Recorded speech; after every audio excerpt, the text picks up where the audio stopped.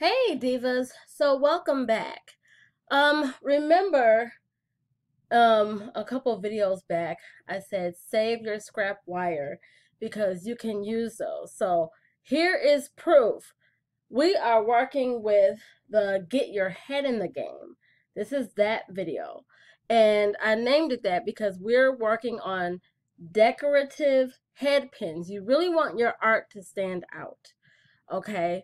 So I created a swirl head pin, which I used to buy them already made until because I didn't know how to do them, and I was like, they're cool. But when I learned, I was so mad, like, dude, I could have been doing this the whole time.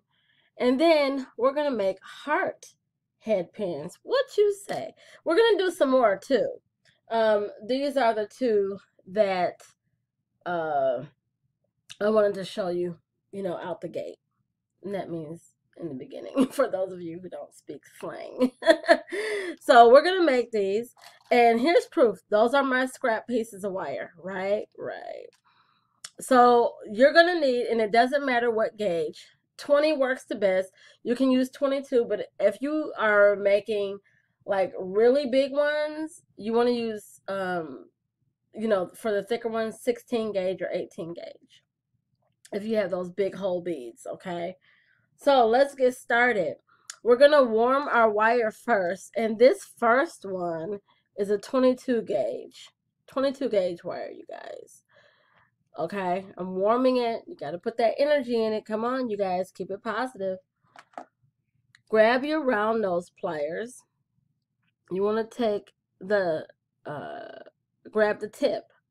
Okay, and what you're going to do is we're going to wait for the camera to get some get right.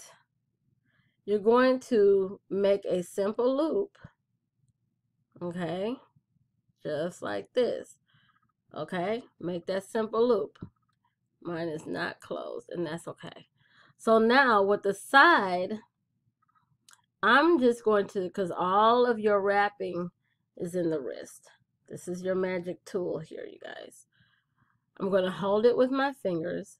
I'm going to grab the loop, and I'm going to turn inward so that it creates a spiral. See how that's going? Yep, yep, yep. You can go as much as you want. I don't want too much because, I mean, this is the star of the show, but the bead should be the star too. So then you have it looking like this, right? Turn it to the side and crook the neck so that it's standing up. And there you have your spiral head pin.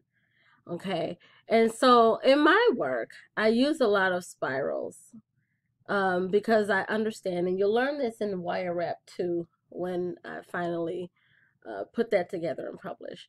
But you'll learn that the spiral represents the continuation of life. And I feel that this is perfect.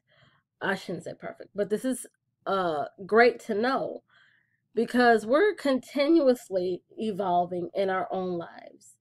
And so as a jewelry artist, you will continue to evolve. And that's a great reminder. Okay, so we're going to do all our head pins first, and then I'm going to tell you what other tools to grab. I want to focus on this because some people be like, oh, I got to go get this. I got to go. We're not doing that. I'm going to cut this because I don't need it to be this long. So you can make them as long or as short as you want, depending on the projects that you'll make. Okay, and I will I will share photos with you of some of the projects that you can make with these different head pins. So let's start with let's continue on and do the heart head pin. So this is what you want to do. You want to grab your round nose pliers. And you're going to have that tail. Remember we learned about the tail when we did our wire wrapped bracelet, for the charms. So you're going to pick a spot and you're going to bend it down so that it looks like this, right? Yeah. And then you want to, what the heck do you want to do? Oh, yeah. You know what? I messed up, y'all. No, I didn't. No, I didn't. Mm-mm. Mm-mm. I'm gonna just start over. Hold on, you guys. You know what? I got caught up in something else. Something else was inside my head. My bad. Let me start here. Let's go with the copper. Lord, y'all help me. I want to grab the end. I'm going to pick a spot and I'm going to grab the end. And I'm going to fold it down like that. Okay? So you can see it's almost a loop, but it's not a loop. And then I'm going to choose a point and I'm going to bend this up like that. You see that? And now I'm going to turn it around, go back to the spot that I had before. Let's see. Yeah, all right.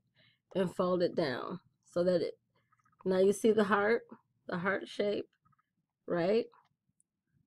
Come back to the top and bend this up just like that. Okay. And then you want to adjust. You want to make sure that pin is straight up. That's how it is. Okay. Whew. Because I almost took you to a whole nother project. And I'm like, girl, wait, hold on. That's not what you're doing. So you have your heart hairpin. I have that little part.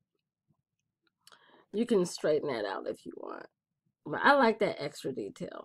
But you can make it touch like this. See? I would say perfect, but there's no such thing as perfection. So what you want to do, what I want to do at this point, and I know I said, well, we're going to do some more, but we are. But at this point, I want to have you get your bench block. Okay? Mine has been through it, y'all. It's got a testimony. And you want to get your jewelry hammer. You want to put your loop right on the, have it sticking right on there on the edge like that, and just a couple taps. Okay, so what we did is we just hardened it, that it'll keep its shape. Same thing with the heart.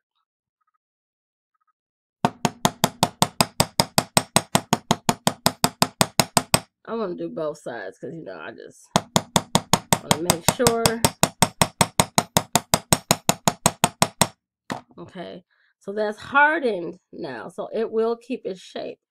So you can sit and make a bunch of head pins for whatever reason, just with your scrap wire. That's one of the things that you can do with your scrap wire. Hold on, you guys. Hold on. Don't go anywhere. I want to show you how to make the square head pin as well as the triangle head pin. So another scrap of wire here. And we're going to start like we did with the spiral. So you want to make a small loop. Okay. And then you want to go turn it inwards. I would say one good time. So you have that. Okay.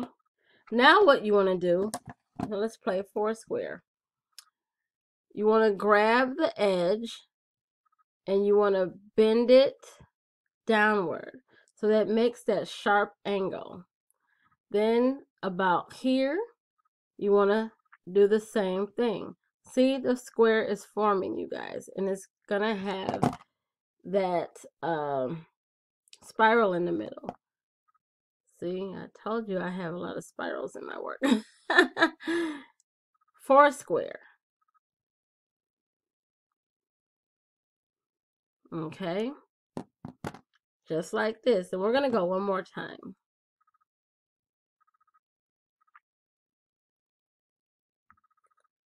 Now, then you're going to take it. So it looks like this right now, right? Looks like that. You want to take this part here, somewhere in the middle, and bend that up. I want to straighten this some more. So now you have your square head pin. And one more. So with the triangle, you're going to start the same way. Starting that loop, going to, turning it inward like so, right? Like this. And now you want to grab it and press up so that it has a point. Oh my goodness. I gotta stop and readjust. You guys, that's what life is. That's what life is. Let's keep it real because this is filming. And then we're gonna bend it over to make that angle. So you see the triangle forming? We have 3 sides, you guys. And then we're bending it up again. Did you see that?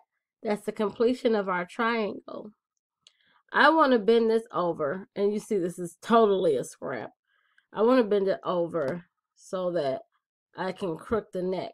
So this would have been a longer head pin. Now I can't do crap with this, but I just wanted to show you how to make it out of a scrap. That scrap was too small. Actually, I could put a seed bead on here and wrap it, so all is not lost, you guys. So serious. So then you also want to bang this out with your hammer.